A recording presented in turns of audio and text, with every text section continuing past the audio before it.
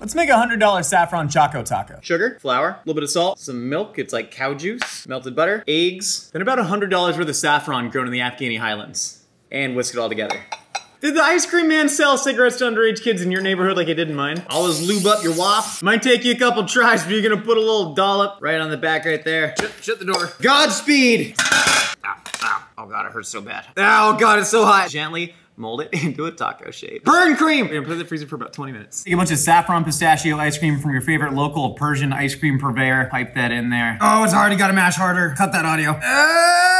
Now we're just gonna pop this back in the freezer and then we're gonna dip it in chocolate. Saffron Choco taco. Dip it in the saffron white chocolate, into the pistachios, back in the freezer. Bloop, stick in. Oh, wait, I have sensitive teeth. Ow. Tastes like success. Tastes like hustle culture. Tastes like a Gary Vaynerchuk Instagram story.